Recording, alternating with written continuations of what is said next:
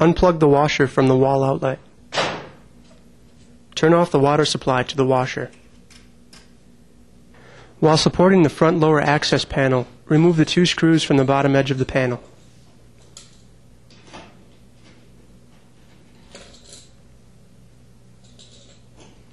Gently lower the access panel to disengage the panel locators from the bottom edge of the front panel.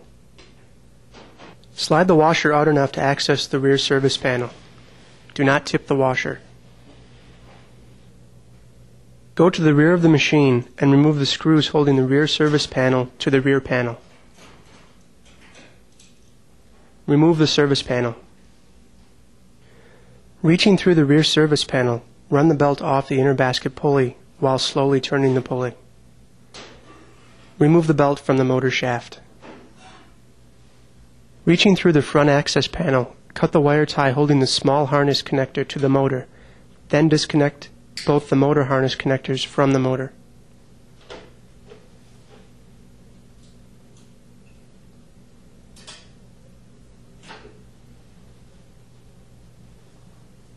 If reinstalling the same belt, use a marker to outline the washer on the front and rear adjusting bolt holding the motor to the motor bracket so the belt can be tightened to the same location.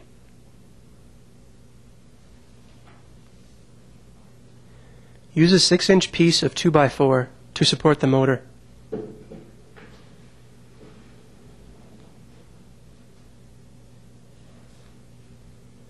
Grasp the metal rods with the locking pliers and remove the 2 bolts and washers holding the motor to the motor bracket. Working through the rear service panel, grasp the metal rods with the locking pliers and remove the 2 bolts and washers holding the motor to the motor bracket. Remove the motor out through the rear access panel.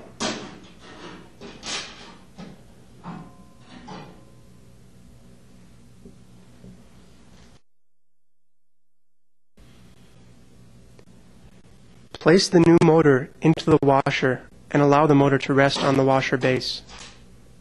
Working through the rear service panel, install the rear pivot bolt and washer.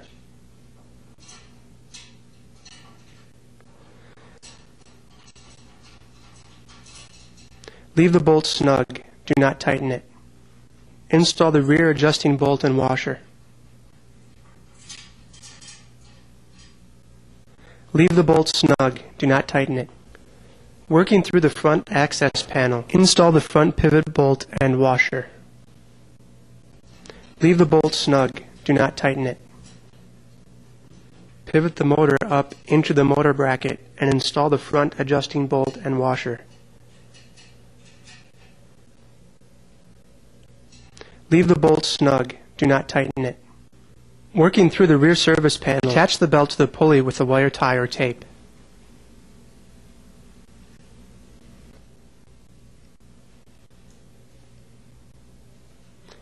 Place the belt on the motor pulley. Carefully run the belt on the inner basket pulley while slowly turning the pulley. Remove the wire tie or tape once the belt is fully installed on the pulley. If installing a new belt, pull down on the motor to increase the belt tension.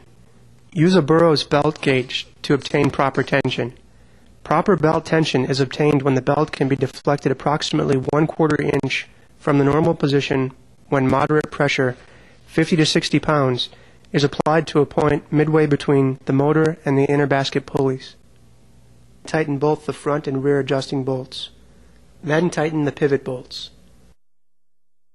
If reinstalling the same belt removed earlier, locate the marker spot made earlier on the motor bracket. Pivot the motor so that the front adjusting bolt and washer are in the spot and tighten both the front and rear adjusting bolts.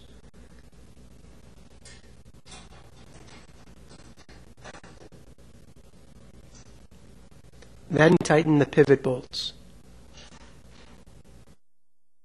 Replace the rear service panel onto the rear panel.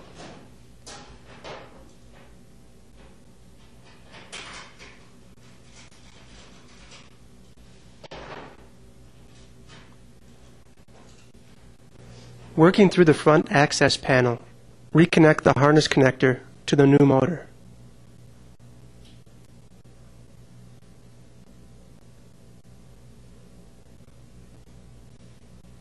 Install a new wire tie holding the small harness connector to the motor frame.